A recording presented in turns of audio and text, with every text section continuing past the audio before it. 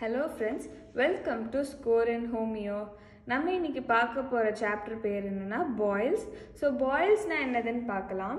It is an acute staphylococcus infection of hair follicles with perifolliculitis. Usually proceeds to suppurations and central necrosis. So acute staphylococcus infections hair follicles குள்ள போய் அது வந்து perifolliculitis follicle வந்து நிறைய infections cause ஆகி suppurations ஆகி அது central necrosis form ஆகுது.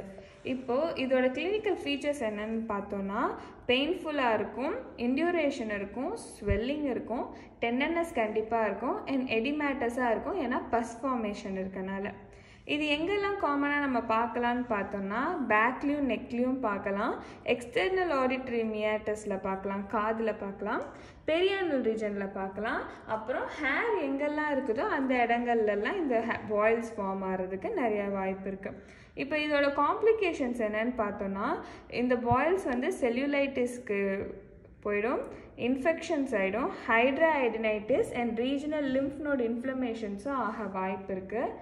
இதுக்கு அலோபதியில் என்ன ட்ரீட்மெண்ட்னு பார்த்தோன்னா டச் ஆஃப் அயோடின் தருவாங்க. அயோடின் டின்ச்சரை நம்ம அந்த பாயில்ஸில் மேலே வைப்போம். இல்லைன்னா ஆன்டிபயோட்டிக் தருவாங்க அந்த பாக்டீரியாவை அழிக்கிறதுக்கு. இப்போ பேத்தோஃபிசியாலஜி ஆஃப் பாயில்ஸ் பார்த்தோன்னா bacteria enters the body from the cut and injury. So அந்த ஹேர் ஃபாலிக்குள்குள்ளே பாக்டீரியா போயிடும். அதை அழிக்கிறதுக்காக நம்ம இம்யூன் ரெஸ்பான்ஸில் வந்து WBC, ஃபேகோசைட்டோசிஸ் அண்ட் நியூட்ரோஃபில்ஸ் எல்லாமே வரும். அது எல்லாமே வந்து அந்த பாக்டீரியாவை அழித்தாலும் அந்த பாக்டீரியா, டெத் செல்ஸ், மேக்ரோஃபேஜஸ் எல்லாம் அக்யூமுலேட் ஆகி ஒரு பெரிய லம்பாக ஃபார்ம் ஆகிடும்.